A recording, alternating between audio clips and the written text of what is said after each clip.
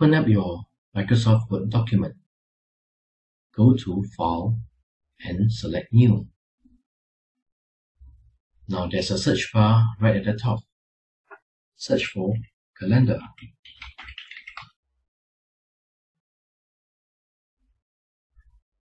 This will bring up a list of Microsoft templates. You can have a lesson plan calendar or even a family photo calendar for any year in a page. For now, we will select a family photo calendar. Go to Create. We'll select the month to be January of 2017, and the week starts on Sunday. So this is your January 2017 calendar.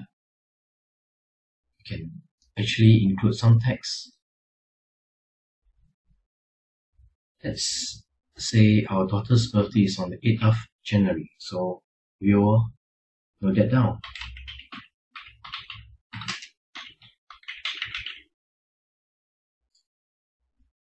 Also, you can block out certain dates and include text in it as well.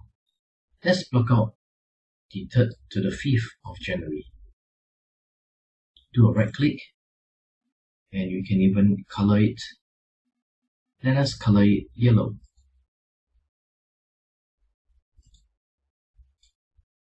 And assuming that we are on vacation for these 3 days, we can type in on vacation.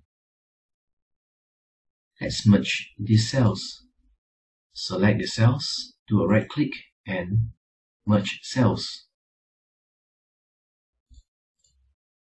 Select the text and we can even bold it, increase the font size and center it as well.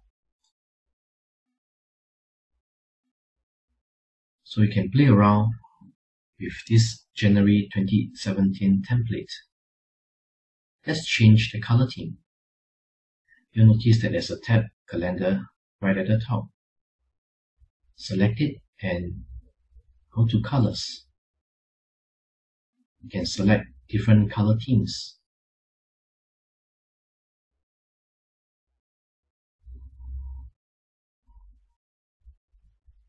Let's select Office. Lastly, you can even change the photo. You can put your own photo. First, select the photo of the template and delete it. And go to Insert Pictures. Let's select a photo of the Golden Gate Bridge. You can make it smaller so that it will fit into your calendar. There. If you need to move your picture around, do a right click and select Wrap Text and put it in front of text. And you can shift it around.